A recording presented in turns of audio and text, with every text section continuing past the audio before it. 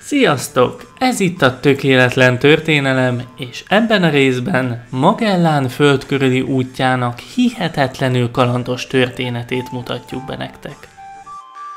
Magellán aprótként kezdte a portugál királyi udvarban, ahol matematikát, algebrát, csillagászatot, de még táncot és zenét is tanult. A felfedezések korában élt, így részt vehetett a Portugáliából induló expedíciók előkészítésében is.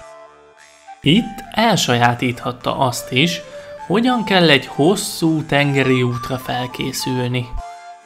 1505-től folyamatosan tagja volt az India felé irányuló portugál expedícióknak, ahol elsajátította a hajózás minden csínyát-bínyát. 1512-ben Azamor város ellen folytatott háborúban a kalandvágyó és bátor Magellán térdét egy arab lándzsás úgy összezúzta, hogy örök időkre sánta maradt. Később Kolumbusz felfedezéséről hallva fejébe vette, hogy nyugatra vonulva megtalálja az átjárót a Fűszer-szigetekhez. 3 ízben is kérte a portugál királyt, hogy támogassa expedíciójának ötletét, aki azonban minden alkalommal nemleges választ adott. Amikor pedig Magellán megkérdezte, hogy máshol kereshet-e támogatókat az indiai útjához, finoman jelezte, hogy a hajós azt csinál, amit akar. Így hát Magellán Spanyolországba ment, ahol első Károly spanyol király tetszését azonnal elnyerte a terv. Magellán egy barátja térképeire, valamint 2 a portugál levéltárban talált másik térképre alapozta úti tervét. Ezek a 40. szélességi fokon egy a jó reménység fokához hasonló átjárót említenek. Célja tehát az volt, hogy megtalálja az átjárót, és fűszerekkel megrakva érkezhessen vissza Spanyolországba. Az expedícióra 5 hajóval indult, ezek pedig a Santiago, a San Antonio, a Victoria, a Concepción, és végül Magellán kapitány hajója, a Trinidad. 1519. szeptember 20-án a flotta fedélzetén összesen 258 emberrel elhagyta a spanyol partokat. Magellán nem volt népszerű a legénység és a többi hajó kapitányai között sem. Merev, mosolytalan, szigorú fegyelmet tartó kapitány volt. Portugál származása és sántasága sem segítette a beilleszkedését. A legénységtől feltétlen engedelmességet követelt, még annak ellenére is, hogy nem árulta el nekik, hogy az utazásuk valódi célja a Fűszer-szigetek. November 29-én elérték a brazil partokat, és megtalálták a La Plata folyó torkolatát a 40. szélességi foknál. Magellán térképei ide helyezték a tengeri átjárót. Azonban hiába kutattak át minden kis öblöt, az átjárónak nyoma sem volt. Kiderült tehát, hogy a térképek, amikre Magellán támaszkodott, hamisak voltak. A részletes keresés megvilágította azt a tényt a legénység és a többi hajó kapitánya számára is, hogy Magellánnak fogalma sincs, hol van a tengeri átjáró. A 49. szélességi fokhoz érve a kapitány téli pihenőt rendelt el, és csökkentette az élelmiszer fejadagokat a legénység fokozódó elégedetlenségére. A spanyol kapitányok sem vártak tovább a lázadással, összeesküvést szőttek a parancsnok ellen, aki azonban keményen folytotta el a felkelést. Az egyik hangadó kapitányt kivégeztette, egy másikat pedig magára hagyott egy kietlen partszakaszon. A körülbelül 5 hónapos pihenő után ismét nekivágtak a nyílt víznek, de az újabb viharok miatt Magellán úgy döntött, megvárják az egyenlítői tavaszt. Mikor az idő kissé jobbra fordult, útnak indultak. Magellán eredeti számításai szerint ebben az időszakban már a Fűszer-szigetek felé kellett volna vitorlázniuk, és mindenképpen szerette volna mielőbb behozni az elvesztegetett időt. A parancs tehát az volt, hogy kövessék a dél-amerikai kontinens partvonalát, és mindenáron találják meg a szorost. A kutatás során több kis szigetet is találtak, ahol rendszerint partra szálltak, hogy élelmet és vizet vegyenek magukhoz. Egy ilyen partra szállás alkalmával kis kacsaszerű élőlényekkel találkoztak. Volt szárnyuk, hallal táplálkoztak, és rendkívül kövérek voltak. A leleményes tengerészek hamar rájöttek, hogy ezeket a kacsákat milyen könnyen el lehet kapni. Egy óra alatt az összes hajót megpakolták velük, majd megnyúzták és felfalták őket. Ez volt a spanyol hajósok első találkozása a pingvinekkel. A legénység hamarosan megismerkedett az oroszlánfókákkal is, akiket tengeri farkasnak neveztek el. Sajnos hasonló sorsra jutottak ők is, mint a pingvinek. Magellán eközben minden kis öblöt és bemélyedést tüzetesen átvizsgált embereivel, míg nem 1520. október 21-én végre megtalálta az átjárót. Az éghajlat itt igen viharos volt, és az áramlatok is rettentően kavarogtak. Az átjáróban nagyon mély volt a víz, sehol nem lehetett horgonyt vetni. A jeges víz és az ott fújó, igen heves, fagyos szél ellenére a hajósokat rabul ejtette a szoros különleges látványa.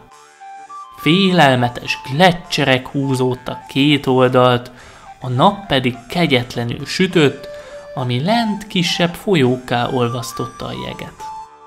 Az egész táj Norvégia vagy Skócia látképére emlékeztetett. Ahogy haladtak egyre beljebb a szorosban, Magellán egyre óvatosabban kormányozta hajóit. A parancsnoknak itt tehát azzal kellett szembesülnie, hogy az általa remélt egyszerű csatorna, ami átvezet a kontinensen és ami elvezeti Indiába, tulajdonképpen nem létezik. Amit talált, az egy bonyolult folyótorkolati rendszer, ami az Andok déli hegyláncsolatain vezetett át. Ebbe az eddig ismeretlen labirintus rendszerbe vezette most be a hajóit. Az átjáró bár elég szélesnek bizonyult, alattomos vizeket rejtett. Most, hogy a szorost megtalálták, fölmerült a kérdés, hogy folytassák-e útjukat a Fűszer-szigetekhez. Az ellátmány vészesen fogyott, de a csökkentett fejadagokkal 3 hónapra elegendő volt, így Magellán mindenképpen szerette volna folytatni az utat. Ekkor történt, hogy az egyik hajó egyszer csak nem tért vissza egy kisebb felderítő útról, hanem visszafordult Spanyolországba.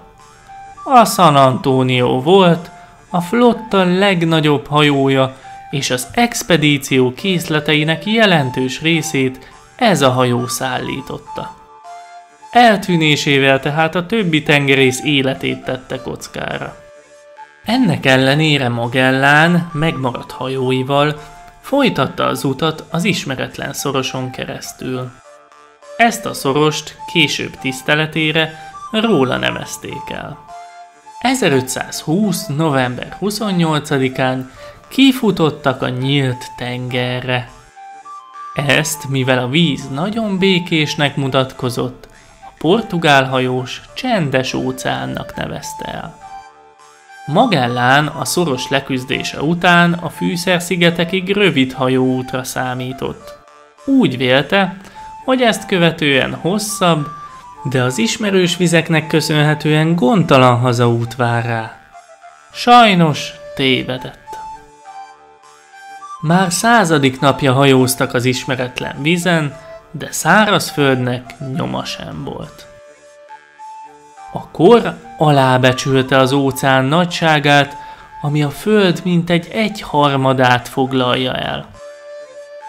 A készletek lassan kimerültek, és az elcsüggett legénység jobb híján a vitorla állványokat tartó ökörbőr szíjakat is megette.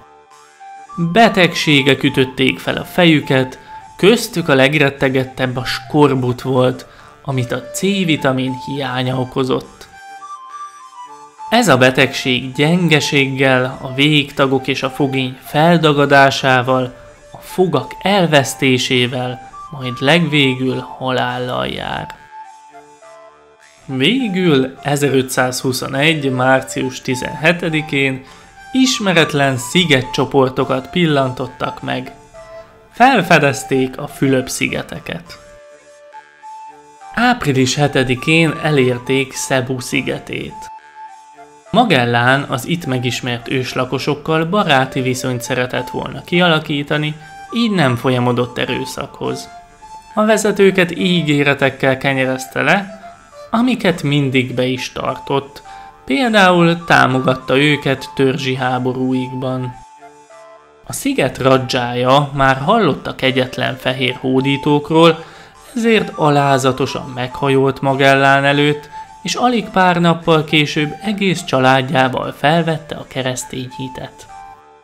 Magellán segítséget ajánlott az immár keresztény főnöknek, hogy katonákkal támogatja egy ellenséges törzs elleni harcban. 1521. április 26-án partra szálltak Magellán szigetén. Magellán mindössze 60 főt vitt magával, sajnos azonban alábecsülte a bennszülötteket. Az ellenséges törzsnek 1500 fős serege volt. Magellánra és embereire már vártak a parton. A térdig érő vízben próbáltak előre törni, miközben a bennszülöttek nyílzáport zúdítottak rájuk. Ennek ellenére csak 8 embert vesztettek. Sajnálatos módon azonban Magellán is áldozatul esett a harcnak, amikor eltalálta egy mérgezett nyíl. A hajón lévő krónikása, aki az egész útról részletes feljegyzéseket készített, így emlékezett meg róla. Remélem, hogy egy ilyen nemes kapitány hírneve soha nem merül feledésbe. Más erényei mellett ő volt közöttünk a legkitartóbb, még a legnagyobb megpróbáltatások idején is. Bárki másnál jobban tűrte az éhséget, s nincs még egy ember, aki a tengeri térképekhez és a hajózáshoz nála jobban értett volna. És hogy neki volt igaza, az abból is látszik, hogy senki más nem rendelkezett olyan természetes tehetséggel és bátorsággal, hogy körbehajózza a földet, amit ő végül csak nem végre is hajtott. Az esemény után a cebui uralkodó megpróbálta elfoglalni a spanyolok hajóját, mire a hajón maradottak, inkább elhajóztak a szigetekről. 1521. októberében végre rábukkantak a Fűszer-szigetekre, ahonnan gazdag rakománnyal indultak útnak. Az 5 hajóból végül is csak egy, a Victoria tért vissza Spanyolországba, súlyos szenvedések árán az eredeti 258 fős legénységből mindössze 18-al a hajó fedélzetén.